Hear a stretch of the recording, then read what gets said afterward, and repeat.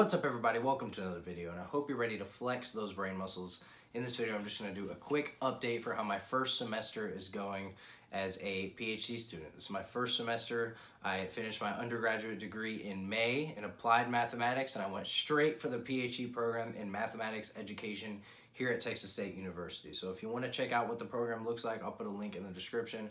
But so far, based on my experience, I highly recommend math education to anyone who really wants to learn more math and help others learn more math and become a better student and a better teacher and do all these things, but doesn't necessarily want to get a degree in pure math or even applied math, right? Because that was kind of the situation I was in.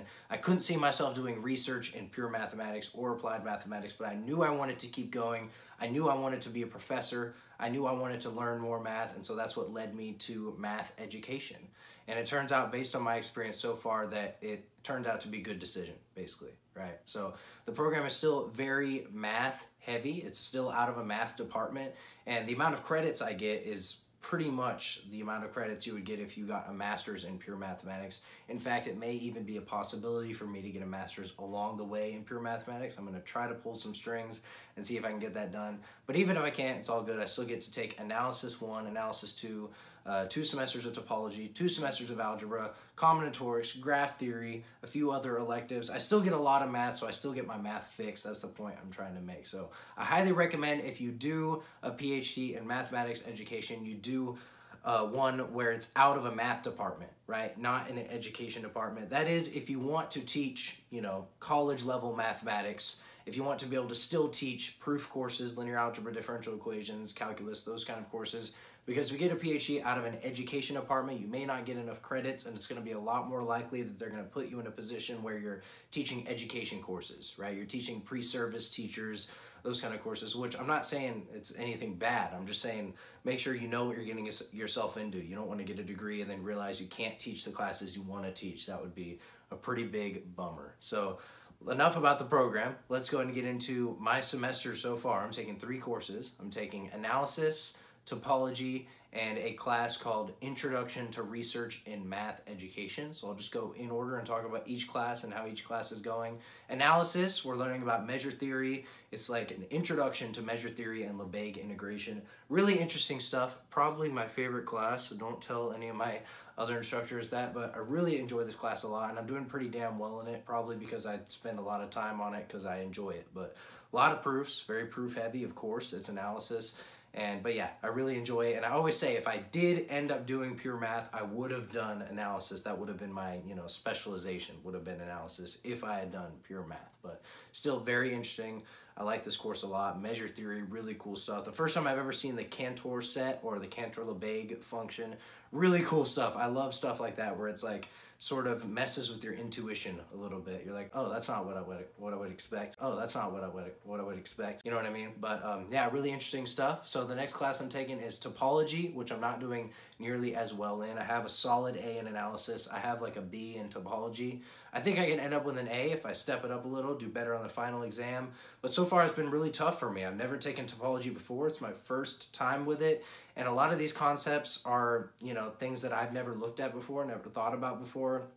And I'm able to take some of my knowledge of analysis, and we use some stuff I've learned in like intro to proofs classes and that sort of thing. But for the most part, a lot of this is thinking differently than I've ever thought before. Thinking in these spaces, and thinking very abstractly, and I don't feel like I'm very good at it at all. I am definitely not a natural when it comes to topology and thinking in this certain way that it takes to understand and be good at topology. But I'm trying, I'm making an honest effort, and I think I'm slowly getting better at it. I'm slowly getting better, and shout out to my buddy John from Epic Math Time for responding to my texts and talking me through a lot of this stuff. He knows a lot of topology, definitely a lot more than me. So thank you so much, John, for responding to my really stupid questions I have about quotient sets and those sort of things. But moving on to my 3rd class, this is an Intro to Research in Math Education, which is actually turning out to be really interesting. And the reason why is because before I got into this program, I knew this was what I wanted to do, or at least that's what I thought, but I had no real experience with what research in math education even really looked like, right? And that's really what this course does, is it gives you a full, it's a very breadth course, not much depth. You're not diving deep into any particular aspect, but very much so breadth. They're getting to see all the different areas of math education, which is really good for me, and I'm really glad I took this course in my first semester because I'm really getting to find out which areas I enjoy and I'm interested in versus which ones I'm not, right? So like the more theoretical articles, I'm less interested in reading, or maybe they're just harder to read for me. A lot of jargon, terminology that I've never seen or learned before, but typically dealing with like kids learning fractions, those articles that are a little more elementary, I tend to be less interested in, but like how students think of and understand limits and stuff like that, I tend to be more interested in. So I think as far as the content goes, I'm definitely interested in looking at math education and sort of the upper level math, right? Calculus, proof courses and above. And I'm also very interested in how the classroom works. You know what I mean? I'm very interested in looking at things like discourse, things like group work, active learning, and comparing those to maybe other methods.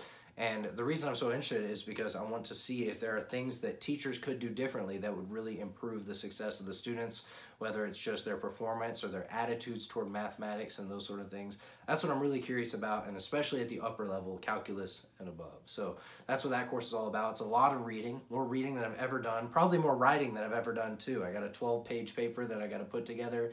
It's like a full literature review. I don't even really know what that is, or at least I didn't until a couple weeks ago, right? But I feel like I'm getting used to it. I'm getting better at it. I'm getting quicker at reading and understanding and that sort of thing. So we'll see. I'm going to continue. Next semester, the plan is to take analysis again, which will be the last analysis course I ever take. This is analysis 1.